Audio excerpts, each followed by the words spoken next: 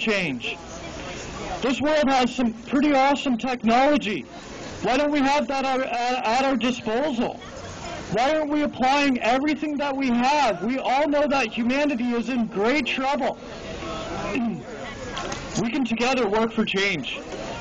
We don't need leaders telling us what to do. We can just do it. We can get out there. We can turn and talk to our neighbor and engage in conversation and find out what their perspective is. Find out what other people's problems are.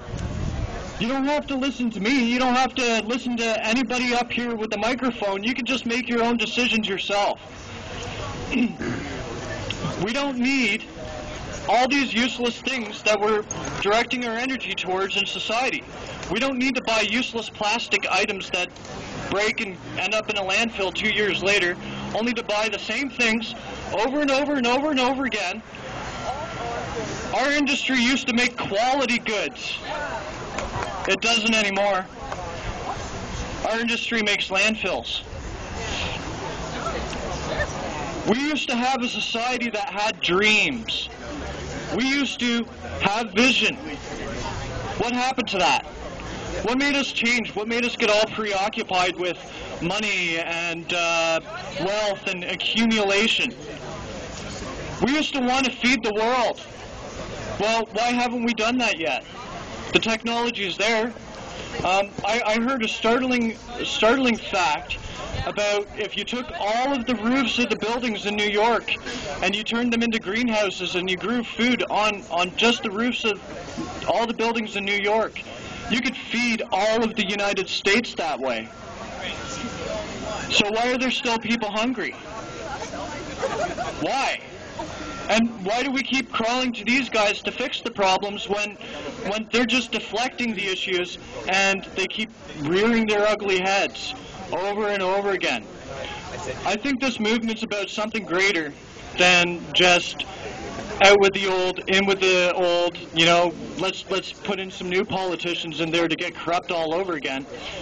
This movement is about ending the cycle of rich taking advantage of the poor, the uprising of the poor, to create yet another system and where the rich take advantage of the poor.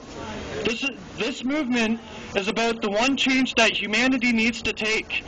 Everybody needs to have the courage to take this step. You can't just say, oh, that won't work. These are new times. Things that have failed in the past might actually just work for a change. This is about ending the cycle that we keep putting ourselves into.